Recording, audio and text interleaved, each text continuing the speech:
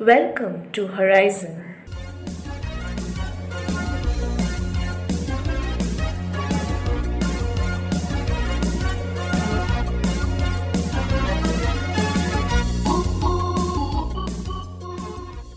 This edition of Horizon is going to talk about the loss of jobs in media. The press in India is going through an economic crisis. Following the outbreak of the COVID-19 and the announcement of the nationwide lockdown by Prime Minister Narendra Modi on March 24th, 2020, the economy came to a grinding halt. The news industry was particularly affected. For an institution whose purpose is to provide citizens with accurate and reliable information that prides itself on its role as the fourth estate and as the watchdog of society, the news media has actually suffered great losses during this crisis. In fact, the news media is strangely coy about scrutinizing itself. As a result, the large-scale layoffs, salary cuts, forced furloughs, and closures that have taken place in multiple media houses across the country, including some of the biggest names in the industry, have remained a well-kept secret, barely known outside the profession. Indrajit Kundu, Associate Editor, India Today TV, will now tell us how the job market has been affected in the electronic media. It's very difficult for me to speak or to take a neutral stance as far as sacking or job loss or retrenchment of journalists are concerned. But as you know, that most media organizations, especially the private ones, they run on a business model which is heavily based on advertisement revenue. It really becomes difficult for various television channels, media houses to operate because only the top few able to somehow manage to get hold of a major section of that pie. The remaining will not get it and they will suffer. And that is exactly what has happened. So, suppose if I talk about specific case of West Bengal, channels which are right at the top as far as ratings are concerned, and therefore that brings us to this huge issue of television rating points, which also in a sense dictate content. Channels which have the maximum number of ratings, the maximum traction with audience, they end up eating up the maximum share of the advertisement revenue pie, which already in any case has shrunk and has become smaller. And therefore, it becomes unviable and unstable for several media organizations because specifically in television, it's a very high cost and low return on investment industry. In a sense, feel bound to retrench journalists who are on the payroll. It's not something which is unexpected. It's bound to happen. If there are layoffs happening in other industries, if there are layoffs happening in the FMCG sector, in the hospitality sector, in any other sector, so why keep the media out? So the media is also an industry. It's also facing the same problems, lack of revenues. Advertisers are not investing revenues, and therefore companies are retrenching manpower. The other question is that are these retrenchments really required? But as I said, the overall economic gloom, if the company thinks that they are not being able to operate and sustain the operations, they will have to scale it down. So they will retrench journalists. And it's not just journalists in the media organization. Sales and marketing people have also been retrenched. Other department people have also been retrenched. And so has journalists. Possibly in certain situations, companies may do without a layoff, but yet they do the layoff because they in any case had more manpower, more staff to do the same job that they would require one or two people to do. So they had large and heavy teams. So that obviously will be sacrificed. However, in a crisis situation like this, even the most nominal of manpower that is there, even they are being chucked off simply because of the reason that this has become unviable because it's a high cost and low return industry. I come from this fraternity and I am an employee myself. Of course, I will stand in solidarity with hundreds of journalists, scores of them across the country who've lost their job. Spare a thought for me coming from a very established and one of the top media houses. Somehow I have been able to manage to scrape through this tumultuous time, but I have seen right around me many people losing jobs. My colleagues, my friends, journalists, photojournalists for that matter, they have lost jobs because what's happening is many of these news organizations now want multitaskers. So they want the scope for photojournalists and video journalists is really shrinking because They want multimedia journalists. A lot of photojournalists and video journalists have lost their job, and they're trying to cope up with these changes in the industry. How they will do it, only time will say. But yes, the industry is evolving at a very rapid pace. And we as journalists, we need to evolve as well and acquire new skill sets to remain relevant. Because if you are not relevant, your job or your position is not relevant anymore, you cannot expect your job to remain. Is the plight of a few hundred journalists who have lost jobs and several hundred more who have been forced to cope with reduced salaries worth worrying about when millions of impoverished workers, including migrant laborers, have been left in dire straits? Well, the predicament is different for different people, but losing jobs and moving around with reduced salaries is not an easy task.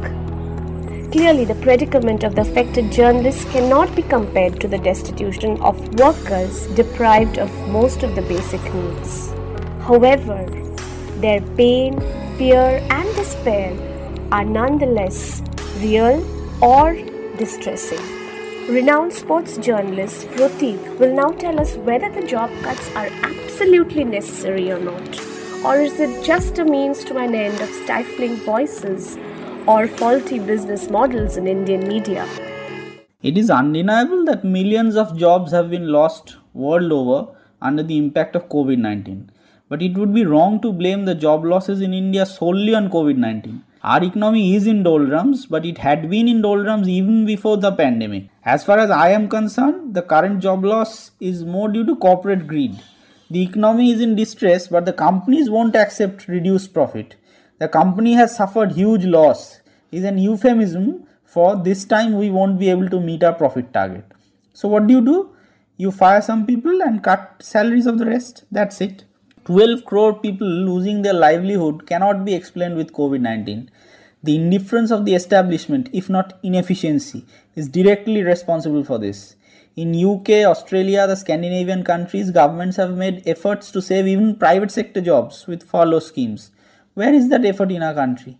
Here, governments are relaxing labour laws, giving employers a free hand in firing and underpaying people. People who still have jobs hardly have money to spend while everything is becoming more and more expensive. I don't see any plan anywhere to reverse this trend. So my guess is more people are going to lose jobs in near future. Veteran journalist Abhijit Shen thinks such behavior of corporates, especially towards senior journalists who have dedicated the best years of their career to a particular organization, is illegal, and also goes on to expose the skeletons in the cupboards of some of India's oldest and most reputed media outlets.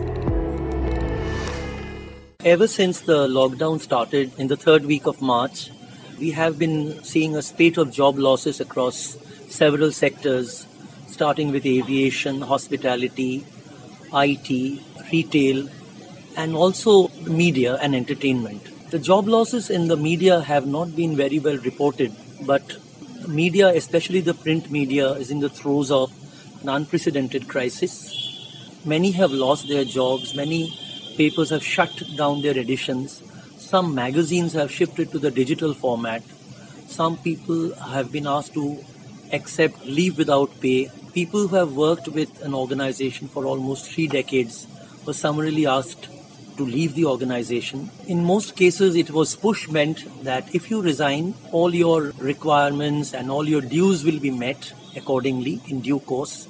But when the push didn't work, it came to shove, and that actually meant sacking or termination of services. No exact number can be estimated, but it will definitely go into a few thousands. If it's a pandemic, this feature has been pan-India. All the major media houses have sacked people at all levels, from junior to senior. One has to say a few words in favor of the management also, because in the first 2 months of the lockdown, it did face an unprecedented crisis, starting with the reluctance of the vendors to pick up the papers. Distribution, marketing, everything suffered a lot of crisis. For the last 3 decades or even more, newspapers and most of the magazines in India thrived on the ad-driven model, meaning suppose your newspaper stand price is around 4 rupees. Actually, the printing cost and other costs, if you combine all of them, it will work out to 15 rupees. It's the ads which helped you buy the paper at lower price. I think it was a wake-up call for all the newspaper owners across India. It was time to give up the ad-driven model and think of something better and something which is more sustainable. Why did the print media face such an unprecedented crisis? First was there was no plan B for most of the newspaper house management. Once the ads started drying up, whether it was government ads, state government ads, corporate ads, March, April, if you remember, paper which used to be of 24 pages or 32 pages came down to just 16 pages with a lot of open pages and a lot of reading material. In such a scenario, they hurriedly went for the first available option, that was to cut jobs. And any discerning reader would know staff cost is just a fraction of the total cost of bringing out a paper. So when you combine all of them, staff is just a fraction. But it was a knee-jerk reaction. Almost all newspaper managements followed the same line of action. And some of the hallowed ones also, they also had to resort to such a step. Well, the journalists didn't sit idle. In most cases, when they were the sole earning member of the family, they had to eat humble pie and sign on the dotted line. But those who were more brave and those who had another earning member in the family, many of them took the legal route. It's true that ads for the print media have come down, with most of it going to TV channels, social media, search engines, and also the web portals. But I think where newspapers score very highly is in terms of content, and it stays in front of you. So superior content, and when the reader can pay extra for so many other things in their daily walk of life, I think they won't mind paying a little more extra for superior reading content. Beyond the personal suffering, the state of news media and the situation of journalists have other wider implications that have made matters of public interests. Each layoff and closure signals our information ecosystem becoming poorer and our information sources becoming fewer. Each layoff, cutback, closure also signals the weakening of democracy in India as newsrooms hollow out and there are fewer journalists to keep track on power and raise questions in the public. A number of studies in the United States exploring the impact of local news coverage on core qualities of a healthy democracy, such as the public's knowledge of politics and exercise of franchise, have found that erosions in local news are tied to reductions in civic engagement. Some of this research has examined the impact of declines in newsroom staffing and indicates that shrinking newsrooms have a negative influence on politics and governance. Interestingly, scholars from fields as diverse as epidemiology and geography have raised the alarm about the risks of losing the critical layer of news and information provided by local news, which is often to report the first story, covering it long before it becomes a national issue. Undoubtedly, the lockdown due to COVID-19 has plunged the economy into a major crisis, and all sectors have been affected very adversely. But at such an uncertain and anxious time, these retrenchments are callous beyond belief. The media industry needs to collectively respond to this situation, keeping the welfare of its organized workers central to its considerations. This edition of Horizon talk about the loss of jobs in media. Thank you for listening to Horizon. This edition was produced by Shampak Chaudhary, Ghoshal, edited by Shuranjan Das, and narration and interviews by Showli Chakraborty.